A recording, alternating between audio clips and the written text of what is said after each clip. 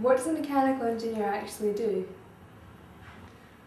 Well, that's a difficult question because mechanical engineering actually is thought of as probably the broadest engineering discipline, and so you will find mechanical engineers in a really wide range of industry.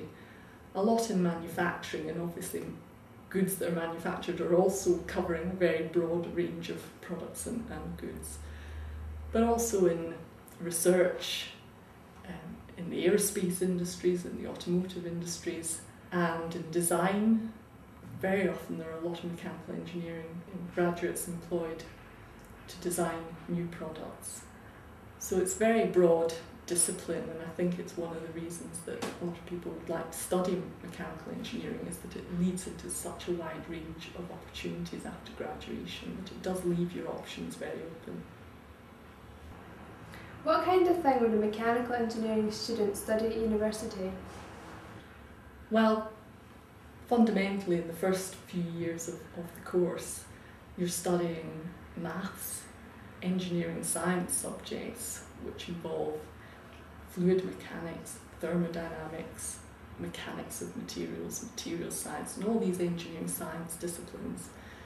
But what makes engineering not just a science is that you will also study computer applications, the way to model engineering systems using computer packages, and also focus a lot on design, so learning about design theory, how to implement designs, how to work in teams and groups in order to use these analytical procedures in the design of products. So there's quite a wide range of subjects involved in mechanical engineering degrees. As an engineering graduate, you need a whole range of skills, so you also find that within the degree you will learn about how to communicate effectively, about business management, about business law, about the responsibilities of engineers both to society, ethically and environmentally. And so there's quite a wide range of subjects on top of the maths and engineering subjects that you study that make a good graduate engineer and are important to industry.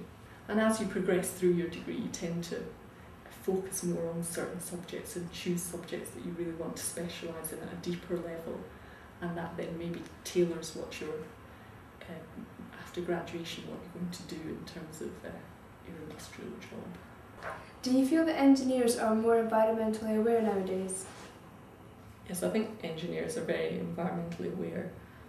I think in the design of products these days, one of the things that's taken into account is its recyclability.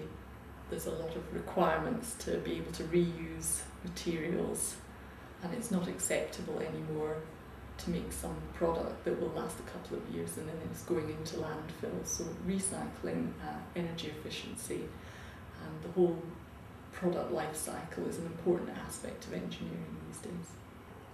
Thank you very much.